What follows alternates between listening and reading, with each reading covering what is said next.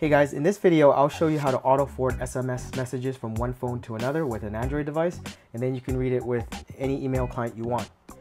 In the video I did a few years ago, it was possible to do it with a jailbroken iPhone, but that method doesn't work anymore, so I thought I'd share how I do it today with my setup. At the time of this video, it's not possible to auto forward SMS messages with Apple iOS devices without jailbreaking. This is why I recommend getting an inexpensive Android phone for around $50. The one I'm using right here is the Huawei Y300. It's a very simple smartphone. Just any smartphone will do as long as it's able to run apps from the Play Store. And also make sure that your carrier SIM can also work in it. So if you have to unlock it, make sure it's unlocked. For my line of work, I actually have a company phone number and I have a personal phone number. So instead of carrying two phones with me, I set up voice call forwarding from my personal number to my work phone. And then I also forward SMS messages via email or SMS, and then I can read it on the email client on my phone, either on the phone itself or on the computer. I then reply to the people who SMS me with the phone's SMS client. So you'll need an Android smartphone that can accept your SIM card, as well as a Gmail account. Once you have the SIM inside your Android phone, you can download the app. It's called SMS Forwarder, like I mentioned before, and there's quite a few of them with a similar title, but look for the one by Yasmani.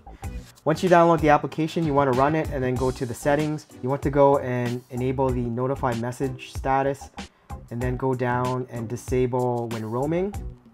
Next thing you want to do is link an email account. So this is where you put your Gmail account that allows you to send the messages themselves via email. After you're done with the settings, you want to go and create a new profile, give it a name, and receive messages from everybody. Next, you want to edit the forward to section. You can add an email address. It can be your work email. It can be any email address you want where the SMS messages will be sent to. And then you can also enter a phone number where the SMS message will be redirected to.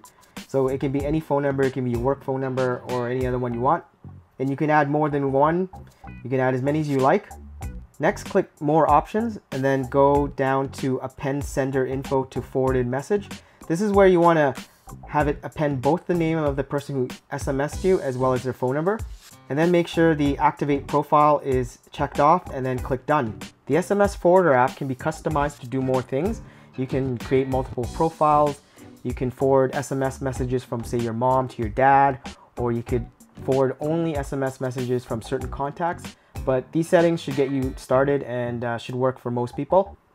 So now I'm going to do a test by sending a message from another phone to my personal number, and it should redirect to my email as well as my work phone.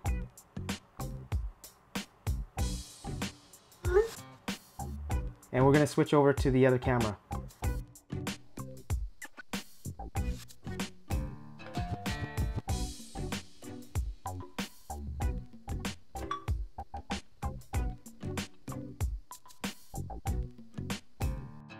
Anyways, that's how I do it nowadays. Hopefully it helps you with your situation. So if you found this video useful, like, comment, or subscribe, and I'll see you in the next video.